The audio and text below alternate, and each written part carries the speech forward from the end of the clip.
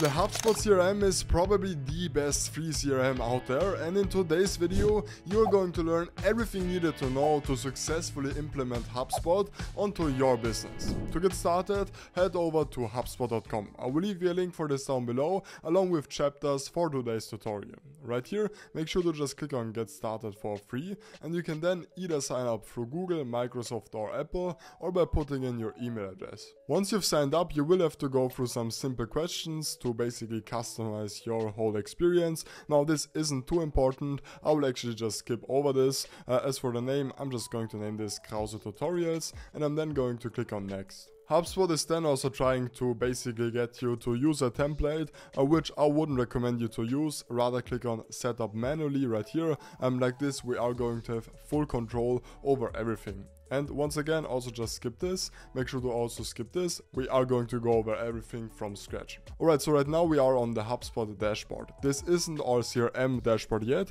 because HubSpot basically is an all-in-one marketing suite, which is also going to have a lot of other features besides their CRM. But for today's video, we are solely going to focus on the CRM. So to get started, head over to the left right here, click on CRM, and then we are going to get started by clicking on Contacts right here. So by default, we are going to have two sample contacts. I will actually delete them for now by clicking right here and by then pressing delete right here. Alright, great. So if you are, for example, migrating from another tool, you would most likely actually want to import your already existing contacts. You can do so by clicking on import right here. I will then just click on I'll set it up myself, and then we can import our contacts by simply just clicking on here, and then we can just use a CSV, so basically an Excel file, to import our contacts. Additionally, you can actually also import an opt-out list or repeat a past import. I'm just going to move forward with the CSV file. Then we will have to select what kind of data this is going to be. In this case, this would be contacts. However, you are also going to have other options available. Then you will have to upload your file. So I'm just going to drag this onto this, and now this should be uploaded. We can then choose how we want to import our contacts. In my case, I'm just going to leave this as create and update contacts, and I'm then just going to click on next right here. And now we will have to basically map our data. So basically the file that I've uploaded is going to look something like this. This is just going to be an Excel spreadsheet essentially, and where we are going to have the first name, last name, email, phone number, and so on. And now most of the time HubSpot does actually map all of the data pretty good on itself. However, in some cases you will have to actually update this. So for example right here under column header from file, we can see that first name is going to be imported as contact priorities and then the first name. So this would be right. And then last name would be last name, email would be mail. So as you can see, in this case everything has been accordingly set up. However, if you for example do get an error, you will just have to basically map the column right here on the left onto the correct HubSpot property. So in this case, I'm just going to say, okay, this is going to be correctly done, and I'm then going to move forward with this. I will check this one as well, and then I'm just going to click on Finish Import. Alright, perfect. Now our sample contacts have been imported. Now this list right here is going to be one of the most essential and most crucial parts of your whole CRM, because this is basically going to give you guys a list of all of the different contacts that you either work with right now or worked with in the past. So in this case, we can then also add certain kind of fields, like the phone number, contact owner, last activity date, and so on, and to these contacts. So these are just going to be additional fields which can store information. Actually, you can also edit these columns to display other information types. You're going to see that basically HubSpot does offer all sorts of different options right here. So if you do want to add any other property, any other column, you can do so by using this. Additionally, you can actually also create a property on your own. You can also drag around these fields right here, and you can also select that the column above should be freezed. So in my case, I'm just going to opt out of this for now. Let's now open up a random contact. Let's just go with Jeff Bezos right here. And basically this is how the contact view now is going to look like. On the left, we can first of all see the name. We can see the association, so basically the company where this person works. We can then also see their email with some quick actions. Now, right under that, we can then see some further basic information about our contact, and we can then also see if this contact does have any communication subscriptions or website activity, because HubSpot does actually also seamlessly integrate onto your website, so this can basically keep track of all of the different clicks that exact contact made on your website. Then right here in the middle, you can basically see all of the data highlights, recent activities, as well as all of the other contacts that this contact has been associated with. Right here on the companies, we can then also view Amazon in this case. So right here, one feature which I really like would be the activities tab. Basically this right here is going to give you an overview of all of the activities for this exact contact. So no matter if you're scheduling a meeting, if you're sending out an email, if you're calling them, if you're adding a task onto this contact, this is going to show up right here. Additionally, you are also going to have the option to add notes, send out emails, basically call them, create tasks, as well as create meetings. On the right, you're then going to see a further overview of all of the different deals, tickets, payment links that have been associated with this exact contact. So let's now say that you do want to send out an email. In this case, you can use the quick action right here, click create an email, and then you will have to connect your inbox onto HubSpot. This is actually super useful. Like this, you are going to get an overview of all of the different emails that either have been sent out or that you are going to receive. So in this case, I'm just going to connect my Google email. However, HubSpot is actually also going to seamlessly integrate with all other email providers out there. Even if you do have a professional email, this is going to work. As you can see, after a couple of seconds, this email now has been connected to HubSpot. Additionally, if you are using Gmail or Outlook, I would recommend you to install their extension, because this is going to give you a quick access option for their CRM. So in this case, I'm just going to click on no thanks, and now we do have the option to directly send out emails inside HubSpot. This generally is a super useful feature which I would recommend you to take advantage of. So I'm just going to add a subject, and now I'm just going to add, hey Jeff, want to schedule a meeting going over our deal. And in this case, we can then actually also directly insert meeting links inside HubSpot by simply just clicking on meetings right here. And then we will have to quickly connect our calendar. In this case, I'm just going to click on I'll set it up myself. So I'm just going to click on connect calendar right here. And I'm then just going to select Google, as this would be the calendar that I'm going to use as for this video. Then once again, I will simply just have to basically allow HubSpot to get all of the data. And after a couple of seconds, this now should be completed. Once we've connected our calendar, we can then see the meetings tab right here. So we can then either insert a proposed time, or we can actually insert a schedule link. So this is going to be right here. You can just copy this link, and as you can see, this is how the link now is going to look like. Basically, this can be used to actually basically just put in a meeting. However, I would recommend you to actually edit your basically when you're available, because as you can see by default, you're going to be available basically I think 12 hours, which is a little bit too much. So make sure to actually customize this according to when you are free. So in my case, I'm just going to insert a scheduling link, and we can then actually send out this email. Additionally, we can actually write inside here and make sure to create a following up to-do task, and we can actually select this, and let's say that this should be in 2 weeks right here. And I'm then just going to send this out.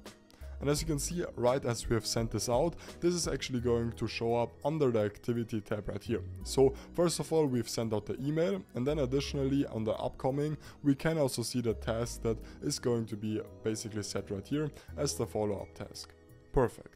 Now, if you are, for example, having hundreds of different or thousands of different contacts, this really can get messy quite fast. Hence, why I would recommend you to actually set up a list. So basically just ways of subdividing your audience. You can, for example, create a new list right here, and you can then name this niche YouTube. Okay, so in this case, all people inside this list are going to be interested in YouTube as a niche. We can then either use active lists or static lists. I would recommend you to use active lists right here, and this is just going to be way more dynamic, and we can then actually add all sorts of different filters which we do want to. So this could be contact properties, import memberships, ads interactions, and so on. And when selecting these, you're then going to get further options as of actually customizing this. Now that we have customized customized our contacts, head back to CRM and then head over to companies. Now under companies we can then find all of the different businesses that we have dealt with in the past or work with right now. Alongside their business names we are once again going to see all sorts of different data columns. So same as in the contact views, you can edit these to display any information you want to. You can edit the columns right here. So one column which I found somewhat misleading when starting out is the company owner section right here. Basically this doesn't mean the actual person that owns the company, rather this is going to be the person inside your CRM, inside your team that is going to be assigned for this company and that is going to be responsible for it. So I'm just going to select it right now. Now once you have a couple of companies, this can really get messy quite fast. So one feature to combat this would be their views right here. So right here you can then basically set up custom views which are then going to, for example, only display your companies, or you can then set something up where one view is going to be a view of high potential companies and so on. Additionally, you can also filter your view right here by using these things right here. So you can basically filter from the last activity, the creation date, the company owner, as well as the lead status, and you can also set up advanced filters right here. This, by the way, also works for the basically for the context right here. Let's now, for example, open up Amazon right here, and let's say that we want to actually create a new task for Amazon. So in this case, I'm just going to enter a task, and then I'm just going to name this propose or deal. So as for the activity date, we can then set in 3 business days, or we can actually also customize this. We can also change the time right here, and we can actually set if we do want to send out a reminder. In this case, I'm not going to do that. I'm just going to add notes, and I'm then just going to say proposal via Zoom. And I'm then just going to create this. And now this is actually going to show up under the task view right here. So actually we can see 2 different tasks. First of all, the propose or deal task, which we have just created. And then also the follow up with Jeff Bezos task, which we have created when sending out an email. Now, basically this is just going to be a mini project management feature built inside the CRM. So right here you can then see all of the different tasks that you have to do. We can then check this off, and we can then also set if we do want to create a follow-up task. And same as before, we can also take advantage of the views as well as of the different kind of ways of actually filtering our tasks. So let's, for example, say that this company right here, let's once again open up Amazon. Now once we've qualified a client and once there is potential of a sale being made in the future, the next step is going to be to actually add that exact client onto your sales pipeline. You can do so by simply just clicking on add deal right here, and then you can create a new deal. So right here, as for the deal name, I'm just going to say this is going to be Amazon, and I'm just then going to name this design work. As for the pipeline, we are just going to select the sales pipeline, and as for the deal stage, I'm just going to leave this at the default for now. For now, just create this, and now this is going to redirect us onto the deal view. To actually open up our sales pipeline, head over to CRM and then open up deals. Okay, so actually right now we are on the list view. This is just going to give you guys a spreadsheet view of all of your different deals. In most cases, you are only going to use this to actually export your data. Rather, you are going to use the deals board right here instead. So this is then going to actually show us the deal which we've just created. We can then drag this around the different kind of stages inside here, and we can then actually also set this either as won or lost. Now this deal right here basically is called card, and these different kind of sections right here are called stages. To customize your cards, you will just have to click on board options, and then under edit cards, you can actually choose the card style. You can choose if this should display priority and associated records and so on. Additionally, if you do want to change the different kind of stages inside here, you can do so by clicking on sales pipeline and by then clicking on edit sales pipeline. So this is then going to give you guys all of the stage names. You can realign them, and you can actually also change the deal probability. So in this case right here, this is going to say 20%.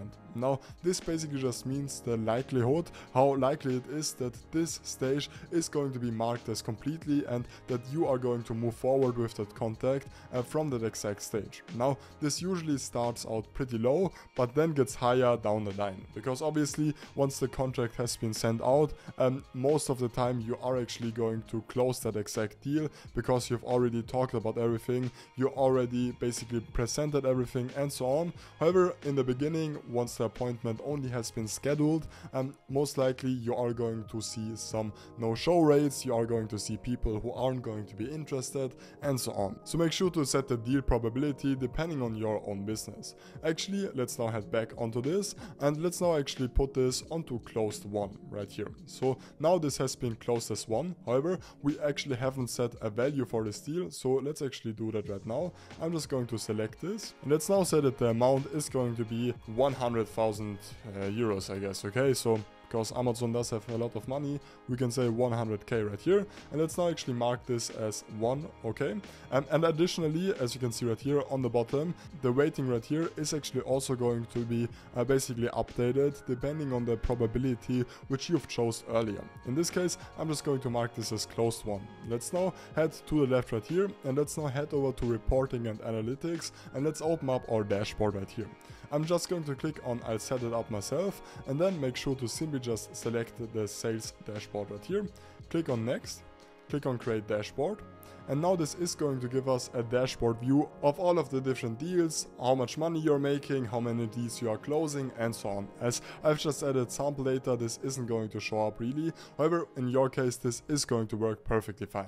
That's it. Thank you for watching. If you guys aren't sure about HubSpot and actually want a better alternative, which is slightly more pricey, you can actually take my free quiz down below to find the best CRM for your business.